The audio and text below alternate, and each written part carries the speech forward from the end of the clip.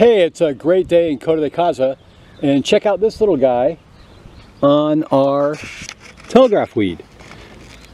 This is an Acmon Blue Butterfly. Now his wingspan's only about 3/4 of an inch, and that makes him one of the smallest butterflies in all of North America. His scientific name, if I have it right, is Plebejus Acmon.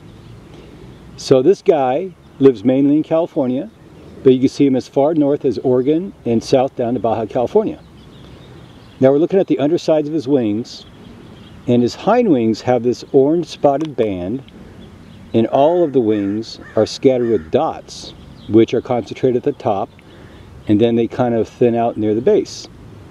Now if he opens up his wings, we'll kind of wait for him, you can tell if he's a male or female.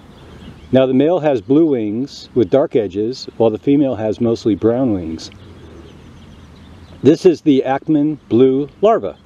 It's just a simple little grayish caterpillar with some pinkish stripes.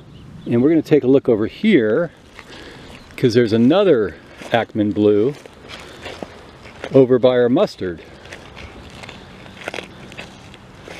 Alright. Okay, here we go. He hasn't moved. So you see how he's like rubbing his hind wings together? This is a defensive maneuver, and he's trying to make the appearance of a false head on his rear side. And that way a predator like a bird will attack his hindquarters instead of attacking his real body. This is pretty cool. Now these guys, they live for about 4 to 10 days. They can be seen flying around from March through October, since they have several generations that are born during a single season. So if you want to attract these to your garden, they tend to prefer milkweed, flowers, and buckwheat. And that's all I have today. So please have a great day. Thanks. Bye.